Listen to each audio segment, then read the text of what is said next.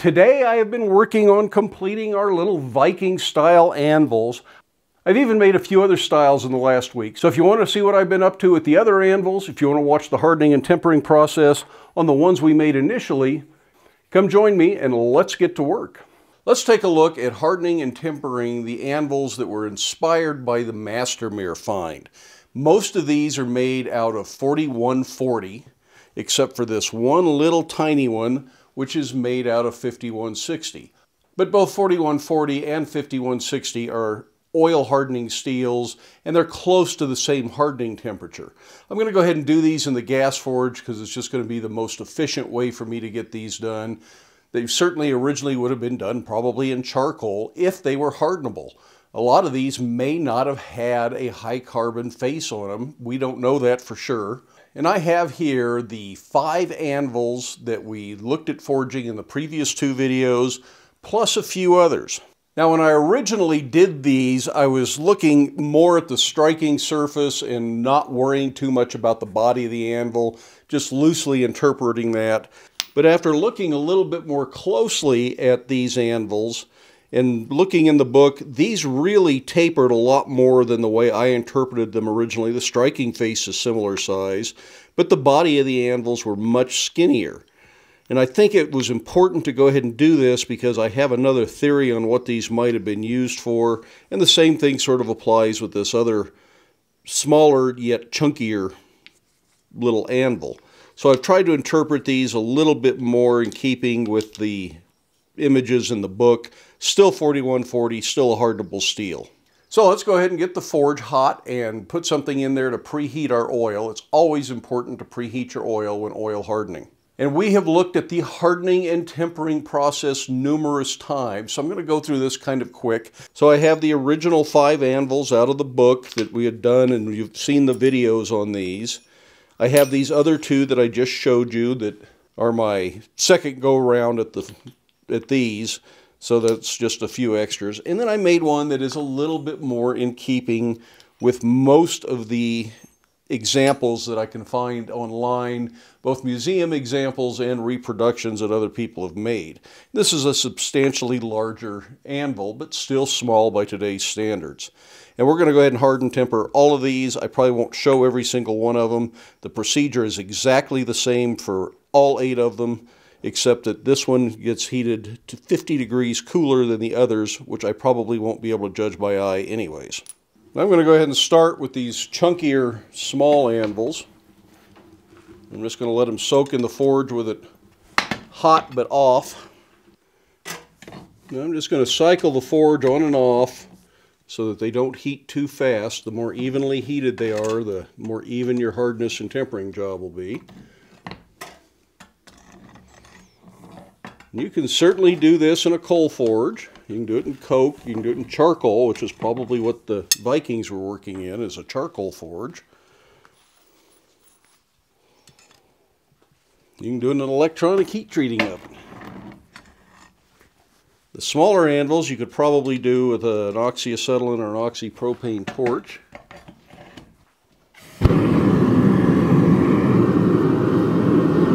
1575 is the right hardening temperature for 4140, and you just have to learn to judge that by eye, and that's one reason an electronic oven is so much nicer, because you just set it to the right temperature. And if you use an electronic oven, after a while you start to recognize better what the incandescent temperatures are telling you. So that one's ready. Get the oil good and hot here. Probably a little overheated.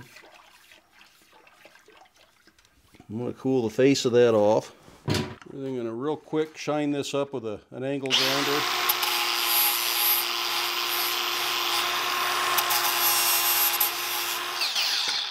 And as soon as I start seeing some of the tempering colors come up into the face there, I think it's kind of hard to hold on to. I mentioned before, if I were making a bunch of these, I'd make tongs just for the job. So that's starting to turn straw and bronze, and I think that's okay to quench. So we're just cleaning these up with my authentic angle grinder, an actual Viking age angle grinder. At least that's what the guy on eBay told me.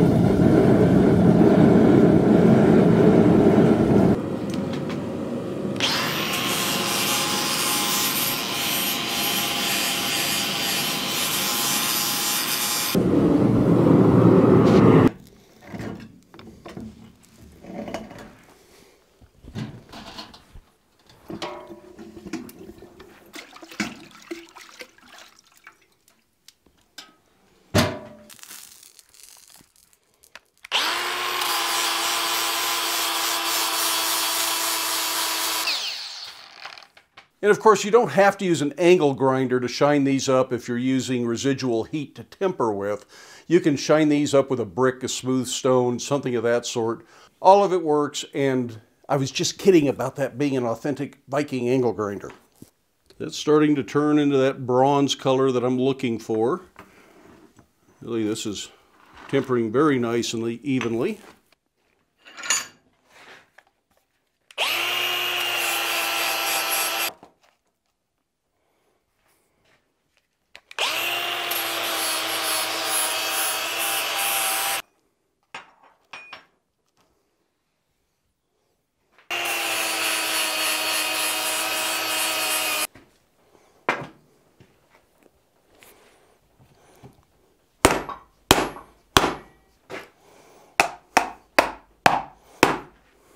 Well, that's all 8 of the anvils, hardened and tempered, and I've got a few of them set in this stump.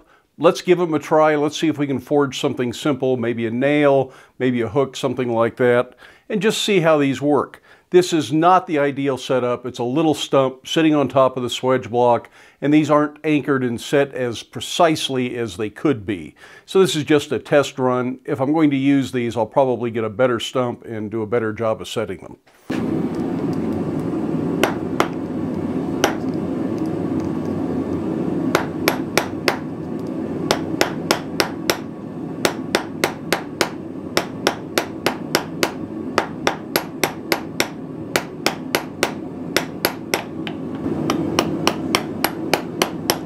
Definitely have to learn some new skills to keep the workpiece right on the little anvil.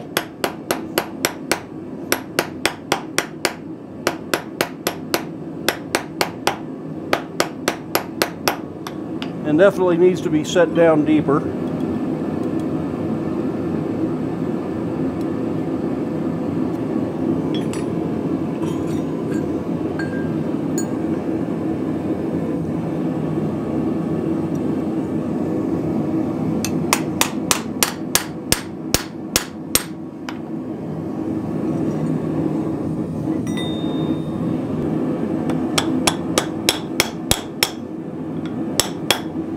Well,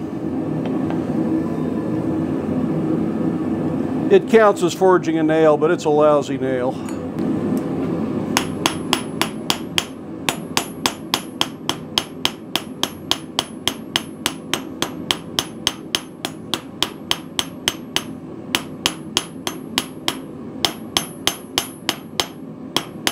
I'm using this little tiny hammer just so it's not something bigger than the anvil face.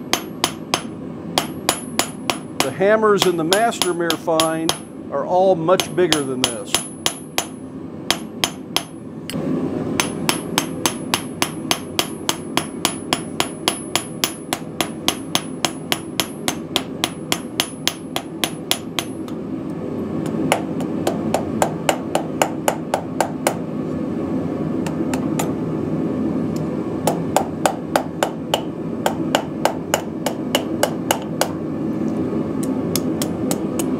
It would also be easier if this was right next to the forge, but I don't have room right there for it.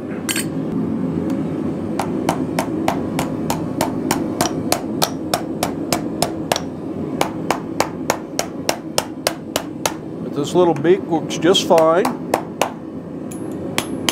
And this little anvil's not bad. And I think if it was anchored better, it would be pretty darn good for doing a little work like this.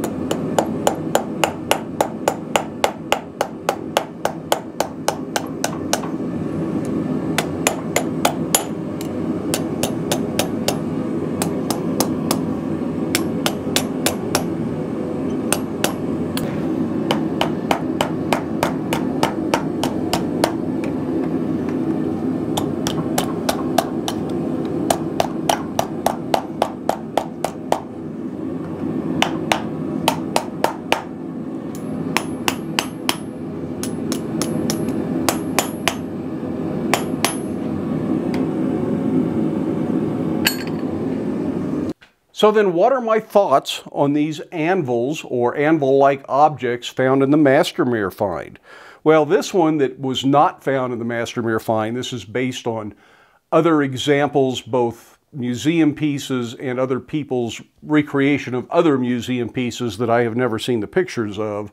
This seems to be a common style of anvil for the Viking Age anvils. Exact weights I'm not sure of. James Austin makes some that are much heavier than this. This one's about 6 pounds. And I think James Austin has done some that are more in the 10 or 15 pound range. Very useful, just needs to be set in the stump much more solidly than I have.